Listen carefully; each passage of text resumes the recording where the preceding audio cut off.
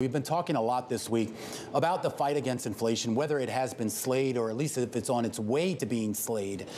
You can make a case, economically speaking, that we're on course for that. But is there an investment case to be made right now around that?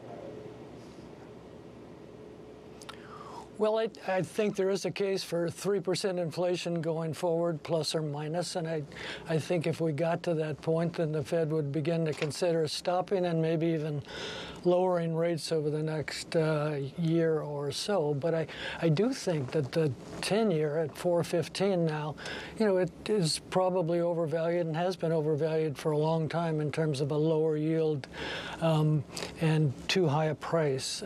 If Fed funds actually came down to 2.5 or 3%, the 10-year term premium, that is the spread between 10 years and Fed funds, typically has been about 135 basis points over a long period of time. So, if you add 135 basis points to 2.5 or even 3% on Fed funds, you get to a point where we are now.